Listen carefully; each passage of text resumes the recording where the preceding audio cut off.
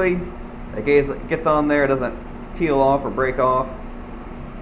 You're gonna put the lid back on. Well, I still have this not by the fire, but still in the path of clean air. Again, you reach up here and slide the lid back. Notice how I'm sliding it back so this lid doesn't fall out. And then while the lid is still kind of pressed up against the rim of the glass, hold it there and drop it in.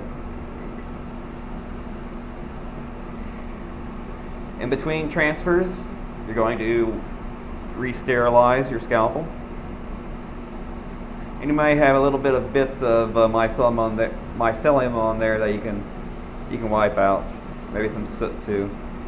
Although the soot doesn't cause a problem, it actually helps to absorb the heat because it's black.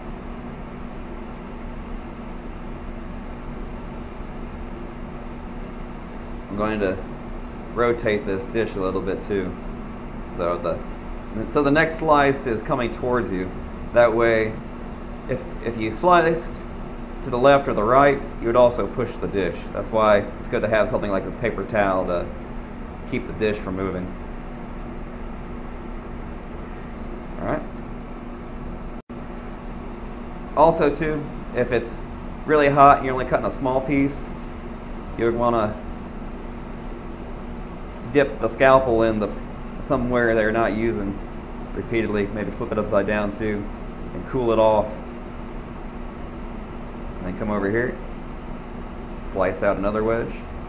And you don't want to make any wedges bigger than that too, otherwise it'll be difficult to get out because they'll be too heavy and fall off your scalpel. Oh, and we flop that in. Now we can go ahead and if I can catch the edge of this, there we go, and tighten down that lid good again. Then we're going to give it a gentle swirl, and that culture is ready. We'll mark it with a K for king. If you want to date it, you can date it for today's date, which is the 23rd. That's ready to go. Now, since we're only doing one transfer really to that, I can go ahead and move the fire out of the way. Either whip it out with your hand, or if you're really careful, you can use the bell that comes with it and get it up on there and put it out. And all right, that's how you make a liquid culture from a petri dish. Now, the way that you will be doing it at the start is you're going to get a syringe in the mail. It will have a plastic cap that's already separate from this. It'll be in its own medical kind of like packaging that you have to peel apart. And what you'll do is you'll unpeel that needle. You can see how they unscrew. You would unpeel it without touching the needle, keeping your fingers only on the plastic parts, and carefully screw it into the syringe. And then all you'd have to do is take the cap off and really just open your jar up. And you would do it like the same way, sliding it back on so the lid of where the disc is slides over the glass lid of the jar, or glass rim of the jar. And you would just, without even putting the needle into the jar, squirt about 10 to 20 cc's, which each little hash mark you see on the syringe is 1 cc. And you would do the same thing, close it up. The same goes, like I said, for if you had a spore syringe. The spores will take longer though. It'll take about 5 days for them to even get started. But in only about 3 days, even less, you'll notice that all the yeast that we put in here has settled to the bottom, and the rest of the liquid is clear. You'll be able to see through it.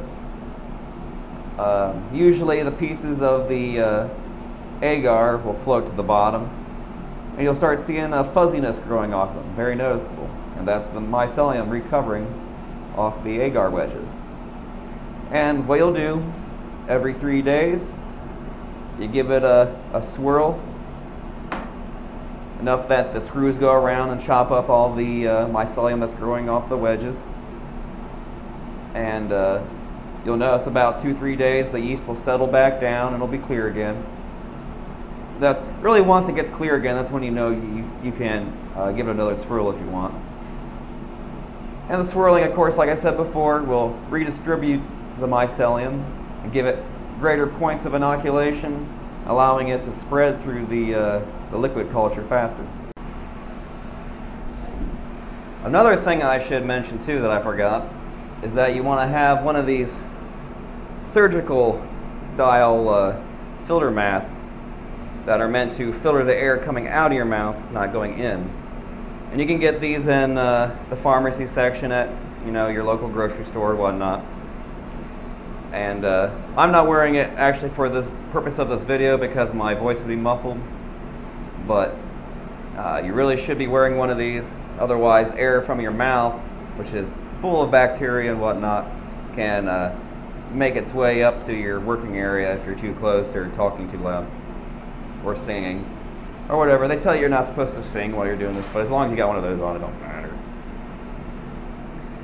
Okay, we're going to wipe this down, and I also want to show you too how to take one liquid culture that's already done and propagate it into more liquid cultures.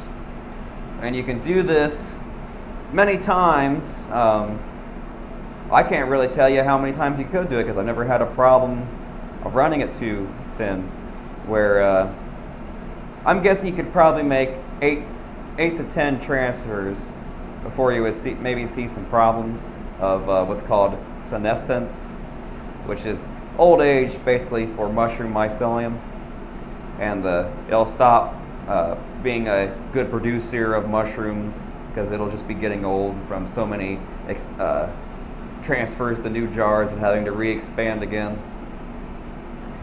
So first things first, this jar's been sitting in my fridge, just hanging out there, because you can see, hopefully, that it's pretty chunky with floating white mycelium in there. It's opaque. See the light coming through it.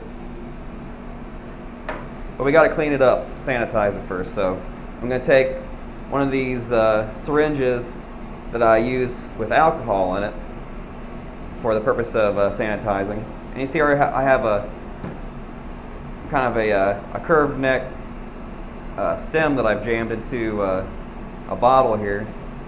It works good like that. You can just buy a regular bottle, with it already, but yeah. And I'm going to stick my syringe in here and squirt a little bit into it and suck at the same time in the syringe and fill it up halfway. You can see a little bit of air in there. You can always face a syringe away from you because it will squirt. And you don't want to get alcohol in your eye. It'll burn. You might even have to go to the hospital for it.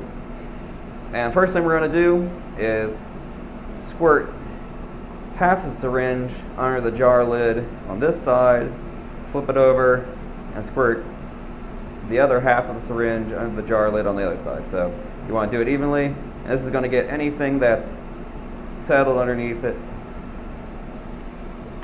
that you could not get and wiped with a paper towel that has alcohol on it. And if you squirt too hard, you can go back and use some more, blah, blah, blah. All right, we're going to get our paper towel soaked again. Always wipe your hands down first. Wipe your area if you've forgotten to. Gonna soak the filter wet with alcohol. And I kind of use the motion where I'm using my thumb on top pressing and then my fingers curled up underneath to kind of get them in all these little nooks and crannies in the jar lid. And you kind of hold it there and then wipe the top portion of the jar off like that. And then, while making sure this jar is held up straight and you're not sloshing the liquid too bad, work around the jar and the bottom of it and wipe underneath where it was. And now you are totally sanitized. Now, go ahead and take the foil off these. Now, to have some organization in our work area, we got to position everything how we want it, so it's not in the way. So we're gonna, for my sake, since again I'm left-handed, for some reason I like to pour with my right hand. It just feels right. It might feel right to you. You just have to try it and see. I'm gonna go ahead and ahead of time loosen all the lids on the jars that are ready to be inoculated. If somehow you forget which one's which, you can always, remember clear and cloudy. Hopefully you're labeling things too. Keep the two that you're not going to inoculate up as close and in line together to the flow hood. You always want to keep things about 2 or 3 inches from the margin, because you can still have some air swirl in. And that's, right about there is the perfect safe zone. Now we're going to go ahead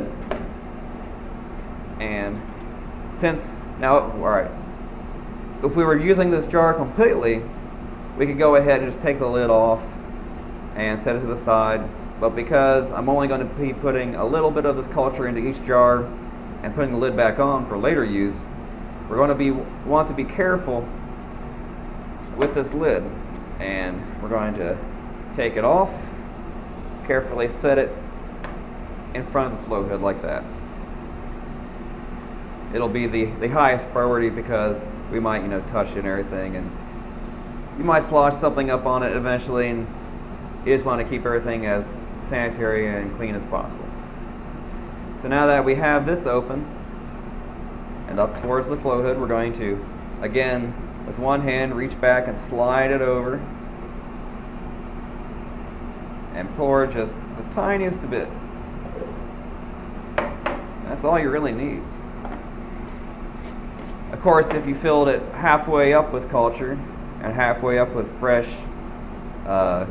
liquid culture, it would colonize the new solution very quickly. So if you're in a pinch, that's how you can speed up some things. We're going to go ahead and move that off to the side. And this is going to be like kind of automated eventually, where you just reach over, grab the next one, move along like assembly line.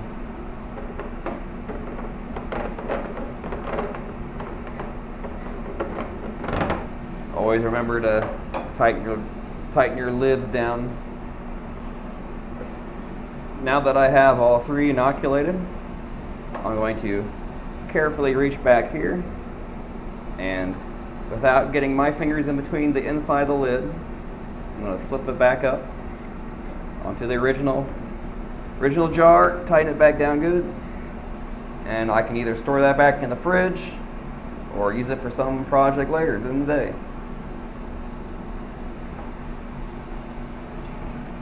Well, I guess that concludes on how to do the liquid cultures.